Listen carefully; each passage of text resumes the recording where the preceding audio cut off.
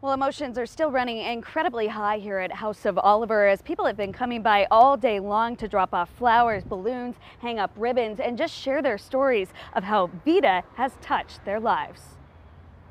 It's true what they say The moment we met Vita, she was instantly family. about those working in restaurants. And she was one of those that helped make House of Oliver, and more than just a restaurant, but a community and a family.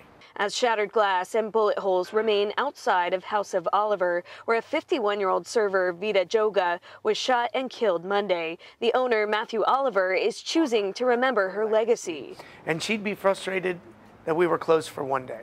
She wouldn't want one moment of darkness to dim the beautiful color that was Vita. He says he played a role in helping Vita file a restraining order against her ex-fiance, the suspected shooter. We knew that this was not a good individual. But sadly, it wasn't enough for her friend Lisa Fine-Cavelli, who knew Vita long before she started working here 7 years ago. This hits much too close to home. When I survived the Vegas shooting, she was comforting me for years.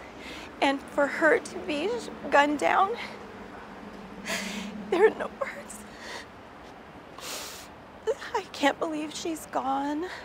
She says even though bullets were 6 inches from her head in Las Vegas 4 years ago, attending a country music festival, this feels worse. To have one of my close friends be gunned down for nothing because of a domestic problem, it's just unheard of. I can't believe somebody would take her life. Placing a butterfly balloon in front of the restaurant in honor of Vita, who is leaving behind a 16-year-old daughter. Her angel is going to be bright, and we're going to see her in everything that we do.